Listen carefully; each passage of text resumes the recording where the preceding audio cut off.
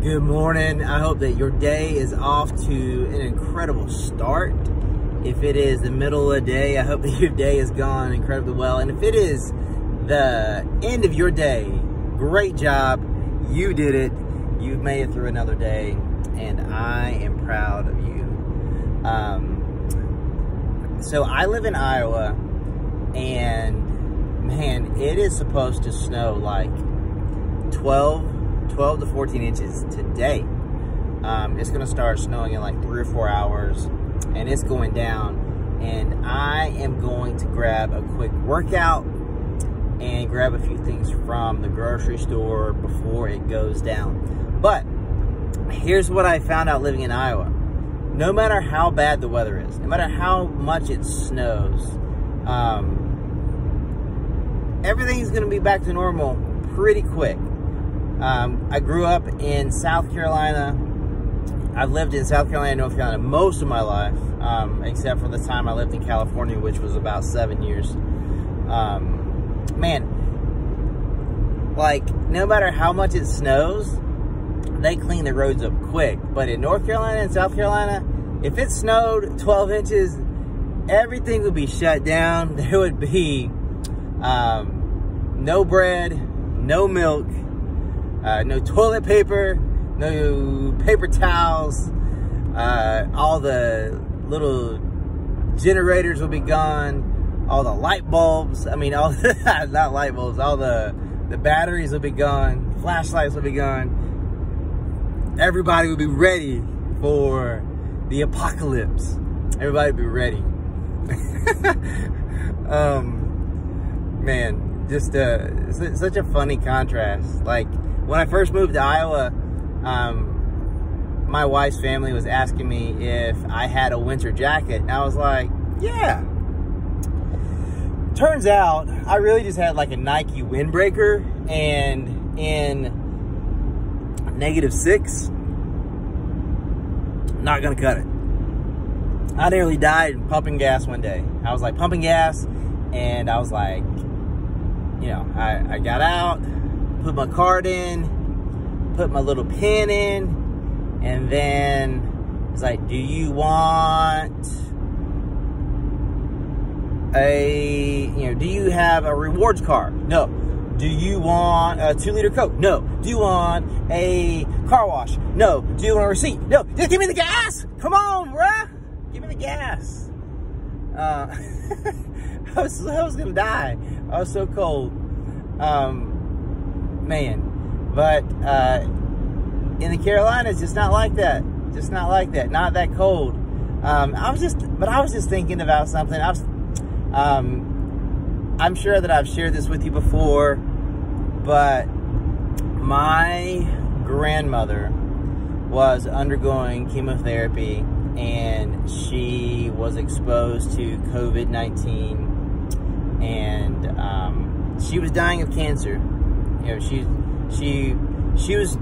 was hanging in there. She was doing good. My grandmother was tough as nails. Thank the good Lord for technology, because my mom is not the most technology savvy.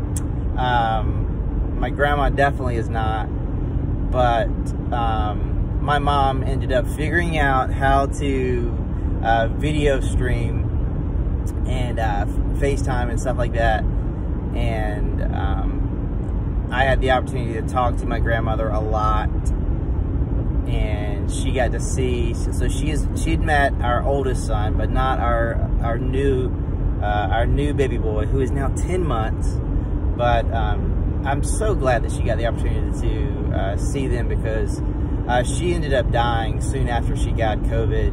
And the tragedy behind that is, or the beautiful thing, if you when I get to heaven, I can ask my grandfather this, but my grandfather ended up getting COVID from my grandmother, and my grandmother died on I believe a Wednesday, and then my grandfather died about 5 days after that. And just a really tragic time. But so thankful for technology, so thankful that I got to have conversations with her, to pray for her, to see let her see like our little boys running around, just like, it was just really, really neat experience. But I was thinking about how at my grandma's, like, it'd be me and my brother and my cousins, and we'd be acting a fool, as my grandmother would say. And she'd say, "You acting like you got no sense." And she would say a few other things, but I'm going to honor my grandmother, and I'm not going to say some of the things that she said. But she was a character.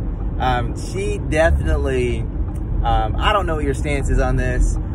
We don't discipline our children this way, but my grandmother definitely made me march outside and pick my own hickory stick and wore my butt out when I deserved it.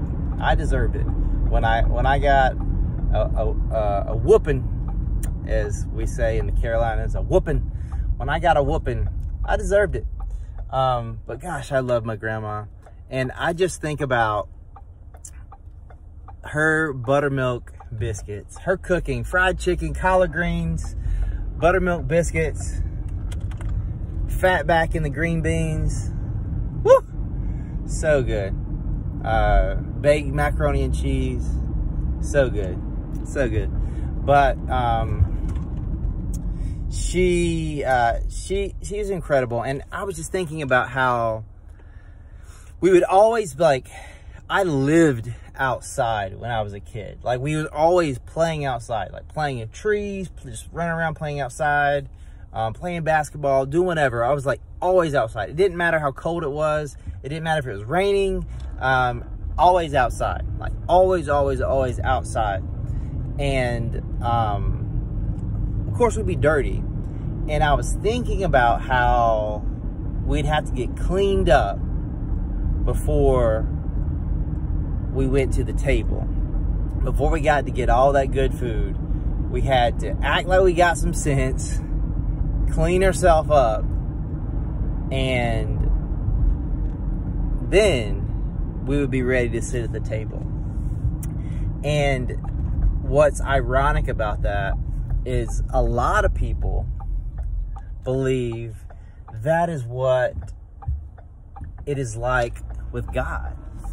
A lot of people believe that they need to clean up their life.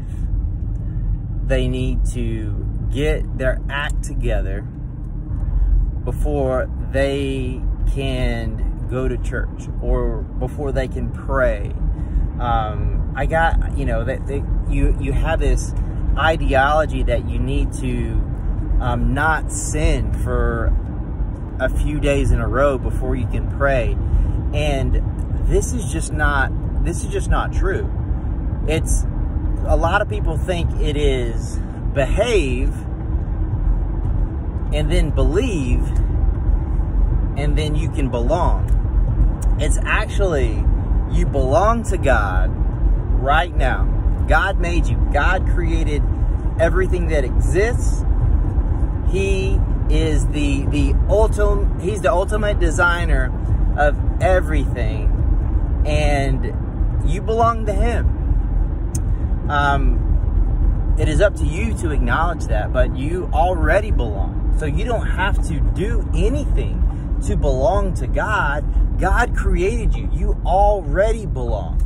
And then the next part, it's not behave, not get your act right, and then believe. Behavior modification is not God's main priority. It is your heart. It is heart transformation is the thing that God wants. So you already belong to God. And when you put your belief in Jesus Christ, the proxy of that, the proxy of you trusting in Jesus Christ will be a changed life.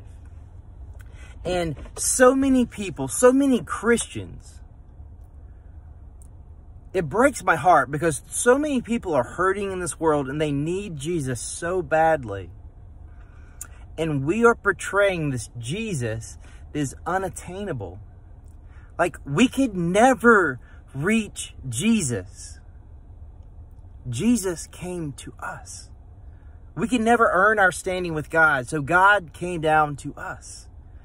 There's this mountain that we try to climb to earn our right standing with God, to do enough good things, to make the right choices, to try harder. And God wants you to trust more, because we could never earn it. We can never make our way up that mountain. So God came down to us in the person of Jesus Christ, and he is offering you the gift that you could only accept or deny. It's not behave, believe, belong. You belong to God. When you put your belief in Jesus Christ, your eternity, your life will be radically transformed. God loves you too much to leave you just like you are. And that doesn't mean that you're bad. He wants to make you better. And we get this idea of, I need to stop doing this stuff so that God will love me. And it's not true. God already loves you. God loves you right where you are. He wants to know you. He knows your name. But he wants to know you. He wants to be in a relationship with you.